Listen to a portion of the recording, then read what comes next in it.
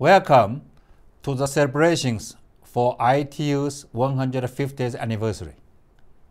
It is indeed a privilege that you are commemorating this historic event with us. In May 2015, we celebrate the founding of the International Telecommunication Union, exactly 150 years ago. On 17 May 1865, 20 nations gathered in Paris to sign the International Telegraph Convention, an intergovernmental treaty which established the basic principles for international telegraphy. This comprehensive multilateral agreement defined standardized communications between nations and is now celebrated annually as World Telecommunication and Information Society Day.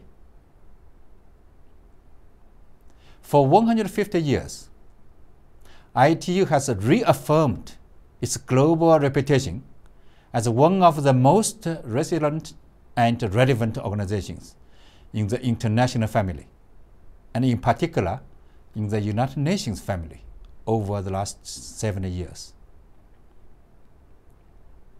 We have continued to develop and grow with the evolving information and communication technology sector, from telegraphy to the modern world of satellites, mobile phones, and the internet, and continue to do so as we move rapidly towards the era of the Internet of Things and big data.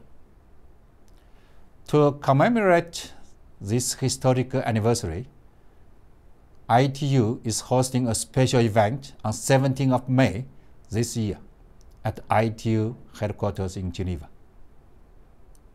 We will celebrate the past, present, and future of the Union with video presentations and speeches. We will also present certificates to the laureates of the ITU 150 Awards, which recognize eminent individuals from government, the ICT industry, academia, and civil society, who have demonstrated an extraordinary contribution to improving the lives of the world's citizens through ICTs. Throughout 2015, we are hosting a series of events according to monthly themes from January to December, focusing on ICT as drivers of innovation and enablers of development.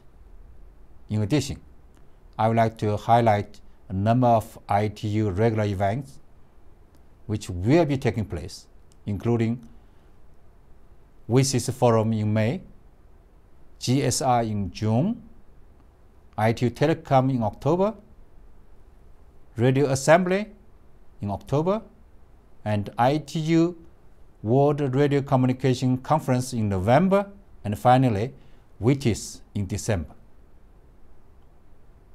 An important new focus on small and medium-sized enterprises will also see ITU work on new ways to help its member states develop these important engines of ICT innovation and development at the national level. For 150 years, ITU has led ICT innovation. With the support of you, our members, we look forward to innovating together for 150 years more. Thank you very much.